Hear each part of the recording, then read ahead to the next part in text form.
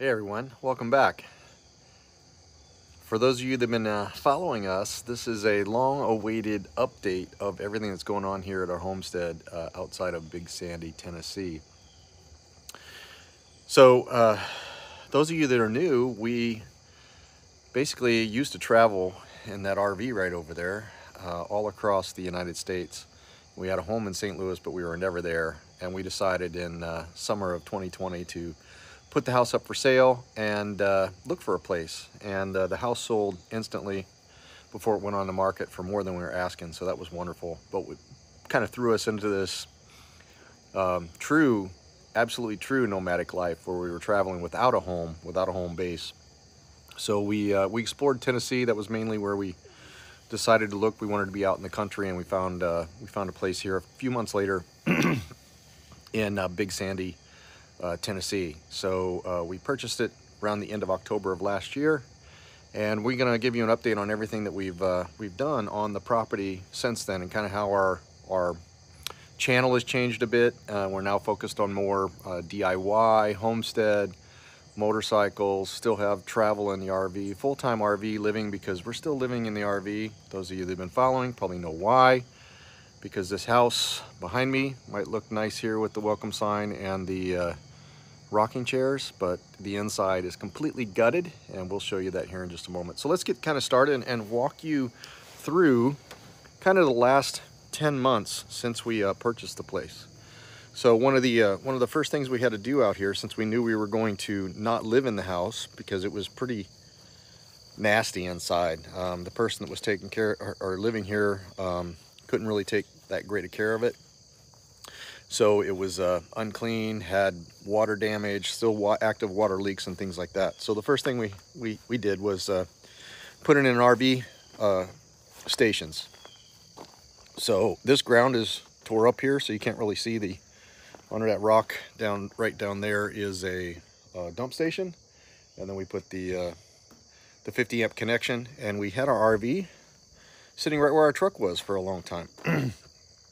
We got that in the first month so that we could kind of live here and work, and then our attention kind of moved to the house, the shop, and the office. So we've got the house, we've got the workshop garage, and then we've got my office, which is right here. And so, you know, since it was the last part of October and we were coming up on winter, we wanted to get something where we could spend some time outside of the RV. So we started looking at getting some heat and climate control into the office and shop. So, you know, the first thing we did was got some of the electric heaters, propane heaters, the little temporary heaters to sit around. And then, well, of course, we gutted them. You know, we started gutting the house, we started gutting the shop, we started gutting the office as well. So it was all, in the beginning, demolition work. And we just wanted to keep ourselves nice and warm while we were doing that. So we looked into some climate control. So let's take a look at the shop here. So if you were with us in the beginning, it looks vastly different now. Used to be a ceiling in here, all taken down. Walls all taken down because they were all in disarray, had mice all over in them and stuff like that. So some of the demolition work will come out on videos. However, around March of this year, I lost a hard drive, and that hard drive had all of my content from like November to March. So unless I saved some of those and backed them up, they're gone, unfortunately. So I'll be posting over, you know, the next few months, probably catching you up to where we are today on the update of what I have as far as video content. But basically in here, we just stripped it back. We replaced all the electric. There was some electrical problems. We got some nice LED lighting in. We put in a nice wood stove, and that really got us through the winter, the wood stove and the electrical things. So we then also did spray foam first so that we could keep the heat in here, which was, you know, it was a good idea because this really changed the comfort of the garage, our shop here. And then most recently, we also put in the mini split. So we've got a mini split head in here and a mini split head in the office as well. So now we got heating and cooling. So if we leave in the wintertime, we don't have to worry about those temporary heaters, or, you know, you got a wood heater that isn't going to get you through a few weeks or anything like that. So we're pretty excited about this. And as you can see, Chris has got her miter station built, which we do have a video on the miter station that she built. We've also got this beast. Chris just got this in, which is a new CNC machine. So she's going to be doing some wood projects on the CNC machine. And I do have some video on that I'll share with you at some point. So that's really the garage. Painted it Harley style colors. We decided not to put any walls up, keep it kind of rustic in here. We left one wall not insulated because the other side of that wall is insulated, which is the side of the shop. So, our side of the office. So let's go check out the office, or actually show you one more thing here with the with the shop garage. So another thing that we had to get done here, or wanted to get done here, my gimbal's going crazy. Let's get this. Is this garage door. So the this garage door used to have a big bar across it. It used to be like this 20-foot sliding door, and it was just an eyesore. It basically blocked that carport, so we couldn't use it for anything. So now we've got it to where the truck will go in there.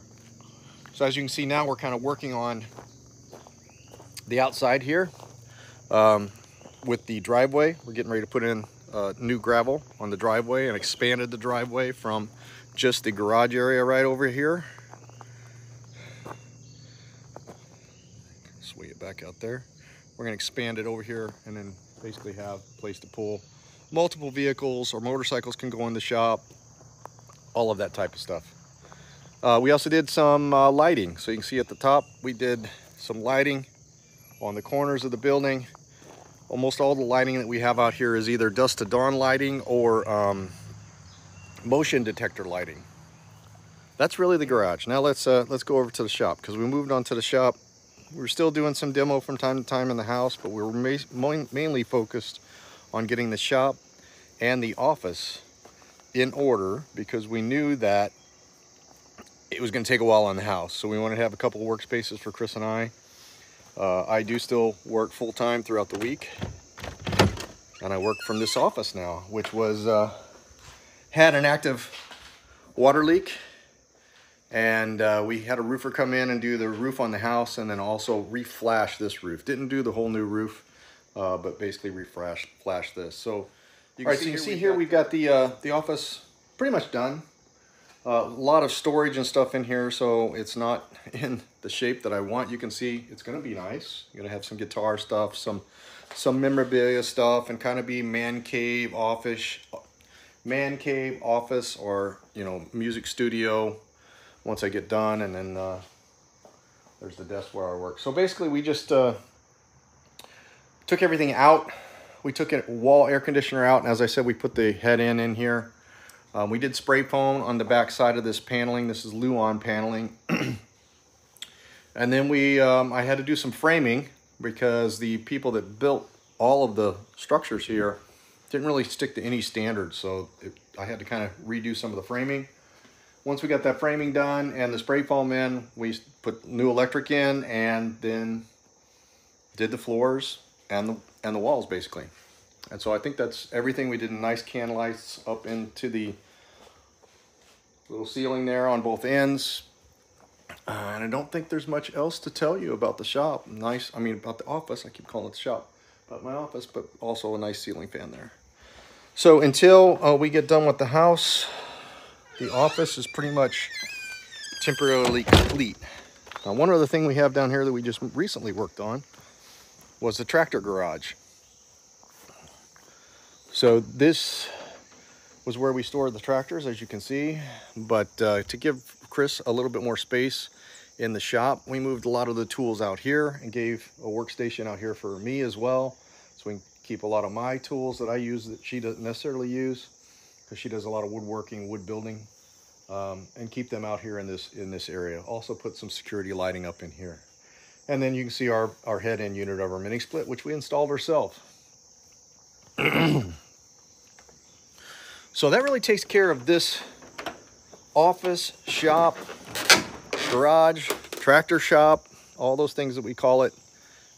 We've got that in really nice shape. So now they're just nice work areas for us. So the other thing that we haven't been doing ourselves, but we did right away, was we got a quote for a pool, and the pool is nearly finished. So they will be out later today to fix a leak that they've been struggling with that waterfall. They're gonna have to pretty much rebuild that entire waterfall. But other than that, the pool is in nice shape. And you can see we've also added, Chris and I added a canopy here. She just ordered this canopy online. We sunk these 6x6s, or actually 4x4s, in concrete, and then she just burnt them with a torch. So it's a pretty good look. Now let's go over to the house. So let's start with the inside of the house, and then we'll come back out to the outside. We'll talk about the porch when we come out. And there's no lighting in here right now except in the laundry area, so it's going to be a little bit dark until the lights come out here. So let me do this. Let me turn it around. Okay, this gives a little bit more light using the back camera, so you can see inside the house here. We've got the door off where we're actually replacing this front door today, and it's basically just gutted. So we've taken out pretty much all the electric, all the walls. We're taking out some of the rotten flooring here. We took out the air conditioning, and we're gonna put a mini split in here as well, so we won't have any vents or ducts, which is nice. And we actually resized this pass-through window from which will be the family room that I'm in now into the kitchen. We are moving some windows and doors, so move that window there. We had to reframe this entire back area because there was all kinds of water damage along this back wall. So we resolved that. We moved both of these windows from other rooms in here, which will be the kitchen. But we've decided that we are actually going to get casement windows that are a little bit bigger than this. So we'll have to reframe a little bit here in a few weeks. Those windows are ordered, but it takes about 12 weeks to get them due to all the supplier chain delays that are going on right now. Once we get those, we'll get these windows in. And as I said, we're working on the door right now. So we have relocated the laundry into here temporarily. It used to be on the other side of this wall. We've left all the connections and fittings back on the other side of the wall and just connected to them right now temporarily. And then we'll eventually move them over into this corner. So making progress, but we've kind of paused on the house right now, except for the doors and windows. So we got our back door in. We're waiting for our new windows. We got our front door delivered yesterday. We're going to get that put in.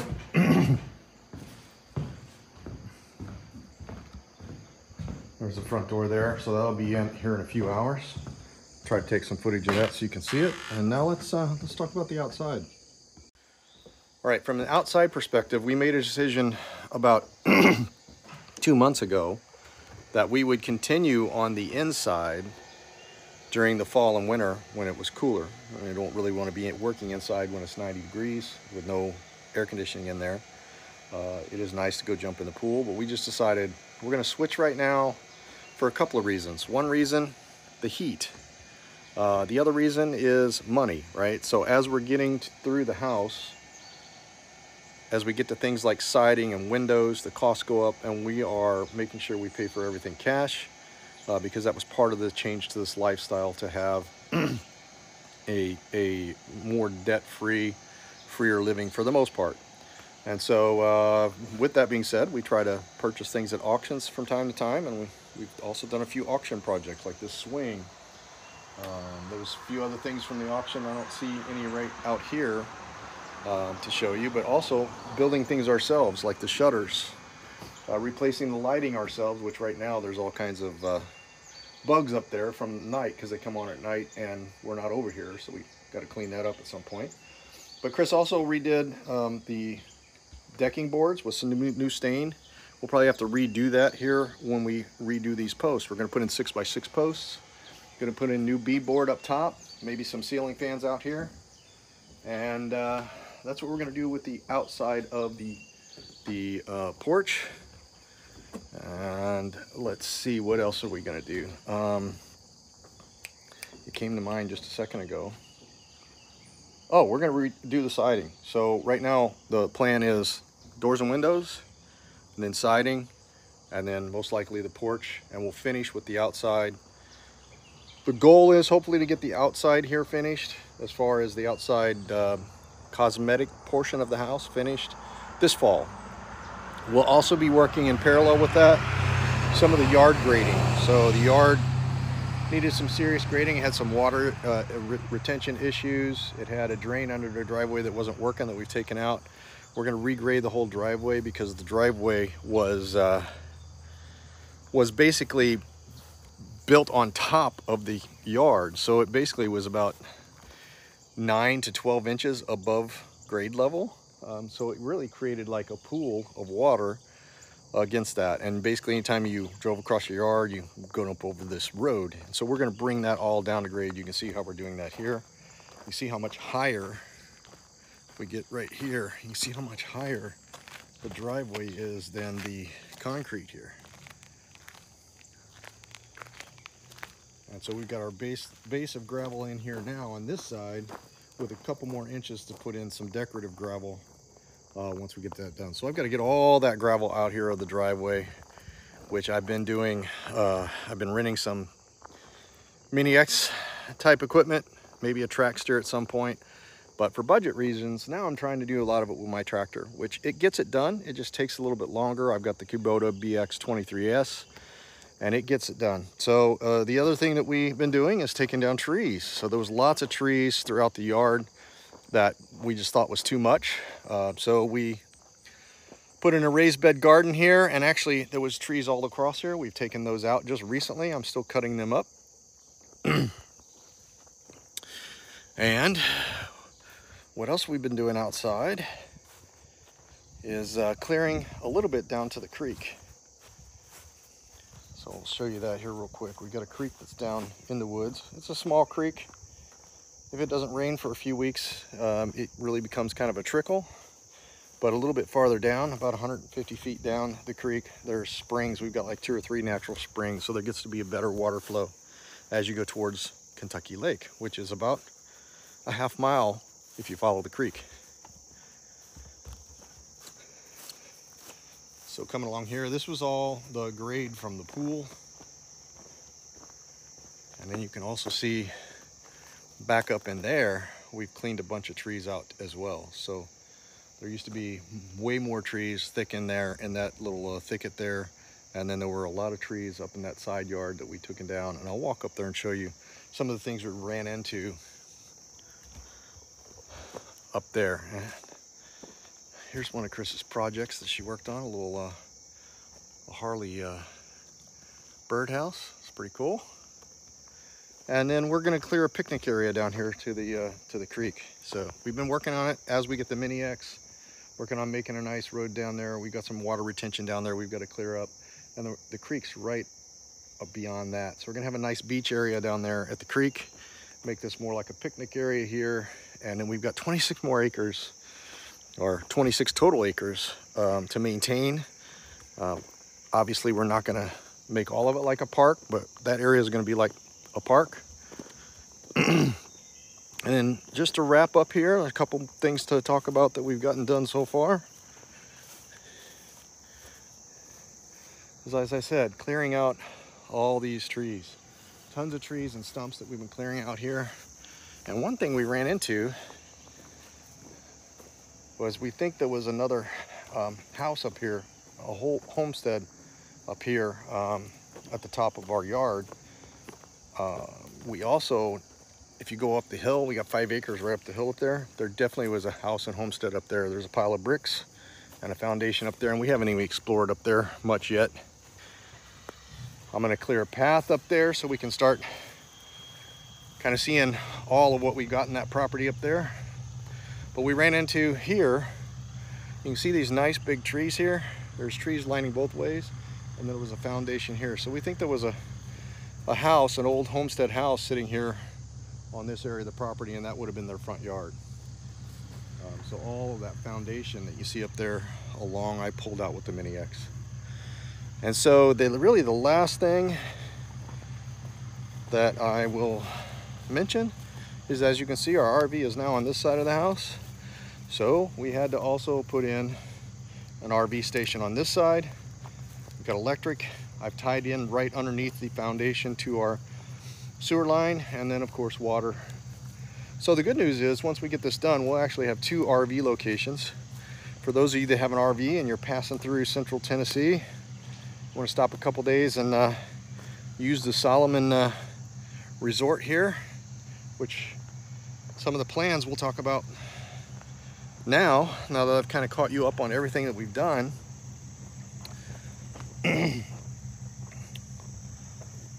We'll talk about some of the plans out here. So I talked about the picnic area down there, but this area we're hoping to finish next spring and actually have nice grass in here. We're going to put a deck on the back of the house, and we're also going to put in a bocce ball court right about there. So this will be really the nice resort-ish area where we spend a lot of our time in the spring, summer, early fall. And those of you that have RVs, just hit us with a comment. Let us know you're going to come through this area. We might even pop our property up on Boondockers Welcome at some point. So that's it for the update. If you like motorcycle footage, dog footage, RV footage, homestead DIY type stuff, give us a subscribe, and we love to hear your feedback along the way here. So again, thanks again for tuning in and watching. We'll see you on the next video.